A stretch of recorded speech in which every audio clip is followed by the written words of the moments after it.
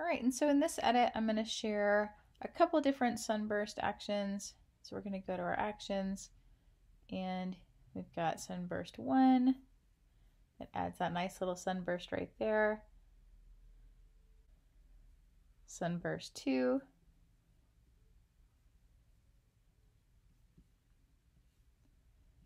Sunburst 3.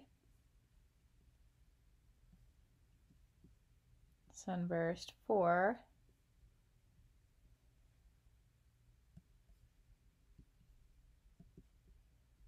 And sunburst 5 right there. And with these sunbursts too, if you just double click on that, you can move it wherever you would like. And I definitely recommend putting it where the light is going to match up with the image. And I'm going to scroll down and we're going to go to extreme sunburst. And let's go ahead and move it. I'm going to move it over just a little bit, right about here. And click OK. And I'm just going to mask. And I'm just going to mask off to keep the contrast on my subject.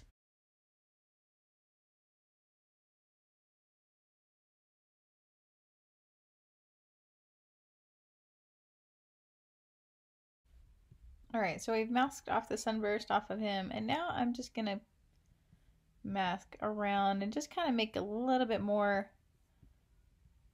of a straight light coming down on him. So I'm just going to mask that off, kind of have it angled a little bit.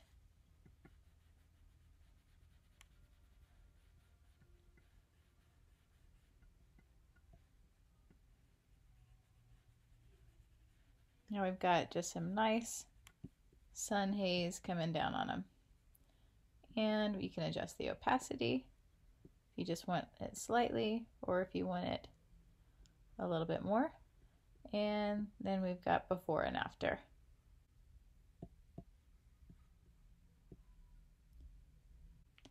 And check out the next video for the light rays. All right, so we're going to start with this image here, and I'm going to add some light rays to it.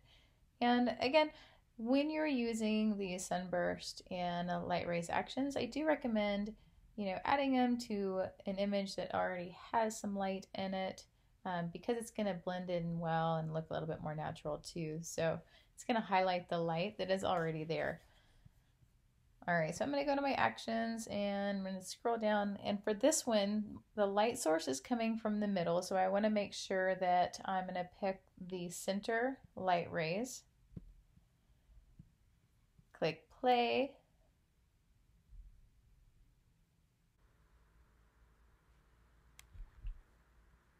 All right, so we've got our light rays right here, and as you can see, you can actually move these around. We would have to kind of mask off some of those edges, but I'm going to actually move it a little bit more this way because I want the light touching down right on her. Okay, so I'm going to go to my layers, and we're going to go to that light rays mask right there, and I'm just going to select my paintbrush tool and mask off the edges right here.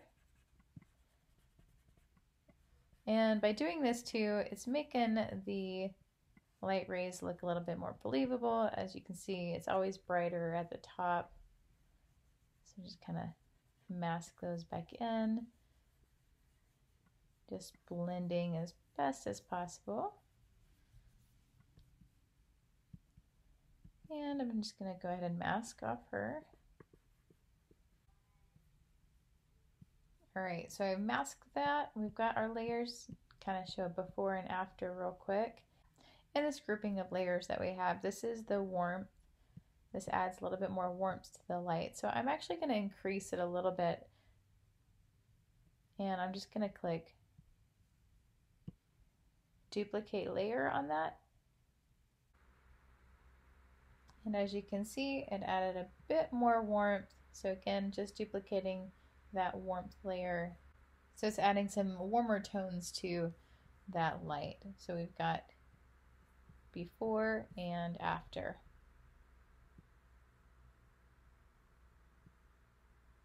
So I'm going to go ahead and just merge my layers together, just finish it off with one of my presets. So I'm just going to pull it into Camera Raw.